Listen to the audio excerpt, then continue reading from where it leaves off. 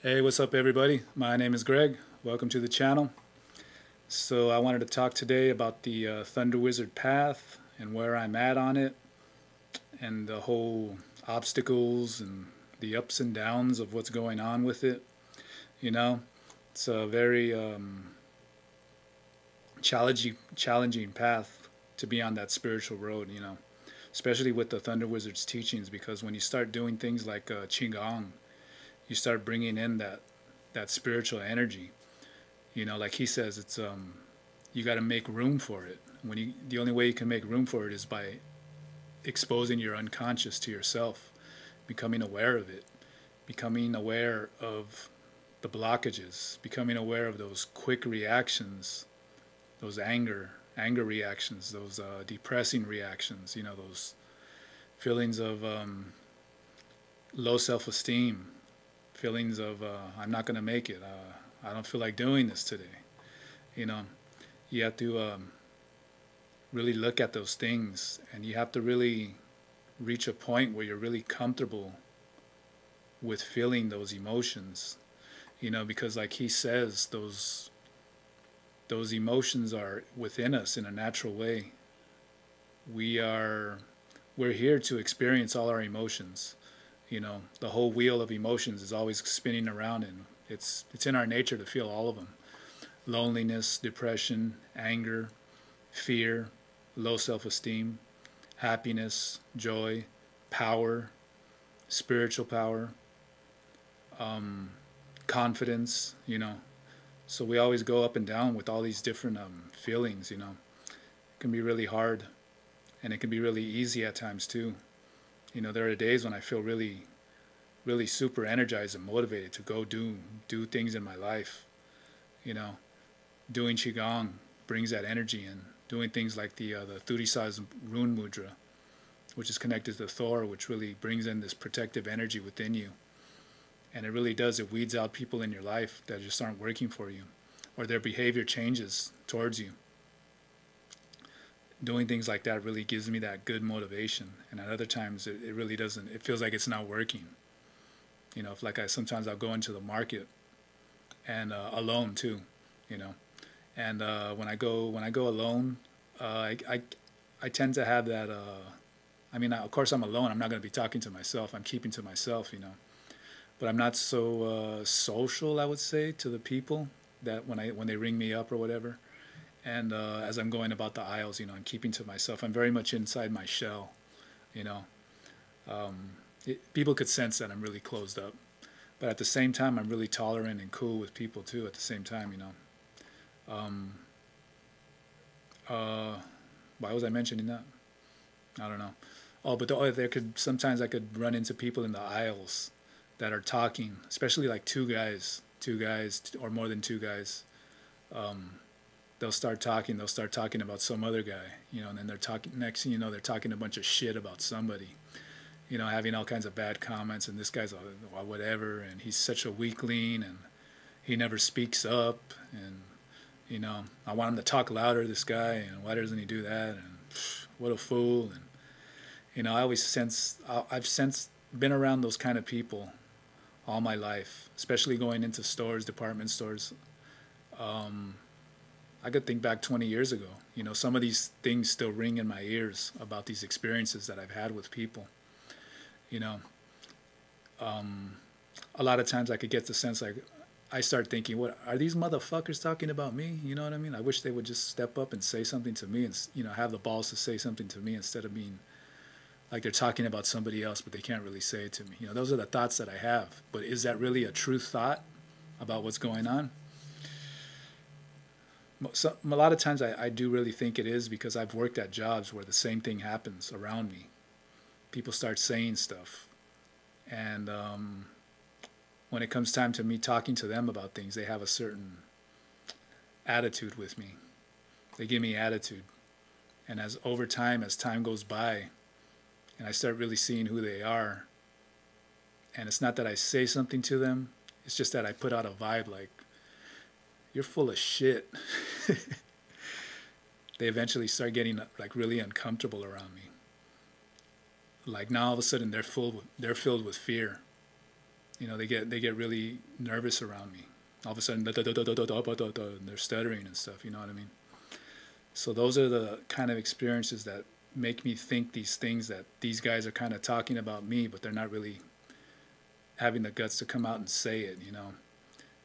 And being around those kind of guys at work has made me realize they're the weakest ones. The guys who really talk loud and act like they're big, badass, macho dudes. I'm not saying all of them, but most of the ones that I've experienced, they're the weakest ones. They're the ones that are starving for attention, and they're the ones that are trying to bother and hurt people so they could feed off of that energy and feel good about who they are.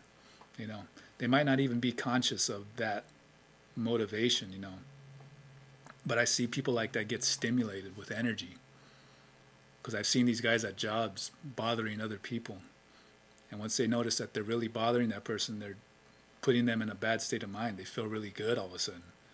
You can see that whole swagger in the way they walk and all that. Especially as I've gotten older, I've calmed down a lot with that. But yeah, maybe a few weeks ago when I was in the market, I had that experience again, and it's been a few years since it happened. And I really remained really calm. As I left the market, though, in the car, I started getting into those thoughts again, like, these motherfucking punks. I wish they're the weakest one. I start thinking exactly all these things I'm saying, but I'm getting angry about it too. I come home, I'm putting groceries away, I'm getting all pissed off, and then I kind of stop myself, and I start thinking, well, why am I so focused on these guys? Why am I so focused on who they are? They're on their own path. I got to let them be who they are. It's not my responsibility to really be so pissed off about who they are and why they're acting that way. My thoughts are like they're ignoring their unconscious. They're not aware of their unconscious. They're off balance. And so that's the last time I talked to the Thunder Wizard. That's something that I talked to him about, and he was basically saying, yeah, it's their unconscious, but it's also my unconscious, and it could be a mixture of both. These intertwinings of energies. When you're around people. But he was telling me that it was really good that I stopped myself once I left, and I was asking myself, why am I reacting to these things like that? If I'm really comfortable in my own skin, I shouldn't be bothered by who other people are. If they're acting a certain negative way and I'm getting bothered by it, it's something within me. I am seeing the reflection of myself outside of myself. I might not be too aware of it, exactly what it is, but there's something there. And he was saying, like, you don't really have to really find the exact memory that triggers that. But if you do, that's good. But I mean, as long as you know that feeling and you know that you're reacting in that way because of something in your life, that's good, because you start healing yourself. You start not using that unconscious energy as a point of reference to have that reaction out into the world, and that really felt good, but we get into conversations about, like, my mother and father, how I was raised and stuff like that, which wasn't the most positive experience, but then again, I had positive experiences too, but those negative memories are the ones that really stick in there. They last, and you don't want to react from those memories. Memories are stored in the body as a vibration in the muscles. So it's really important to really keep pushing ahead, keep looking inside yourself. Going into meditation and finding those things that bother you. When you meditate, you don't, whatever thoughts come your way. Don't try to block them out. Just keep looking at them. Keep finding where the pain is, where the anger is. Because sometimes I do that, and after doing that, I get into a really peaceful state of mind. I get into that empty mind, where I'm not even thinking nothing. I'm just purely like feeling like I'm floating, and it feels really good. And then when I'm in that state of mind and I look back at these reactions I'm having, they seem so mundane, so ridiculous, you know. So, yeah, I would recommend still everybody keep on doing that qigong. And if you gotten those Vedic astrology, thunder astrology readings, you know, keep doing your mantras, all that, you know. It's important to be consistent with those things, especially qigong. You know, even if you can only do it 5 minutes a day, as the Thunder Wizard says, you know, keep doing it.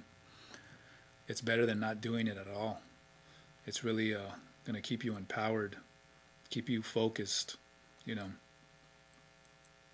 And it's important to remember that everything is a reflection of ourselves. You know, whatever's going on in the world, whatever's bothering you, it's always something inside yourself you want to look at. So that's all I wanted to talk about. And thanks for watching. Anybody want that Thunder Astrology reading? I'll leave the link on the bottom. Hope you guys are cool. Have a good one. Peace.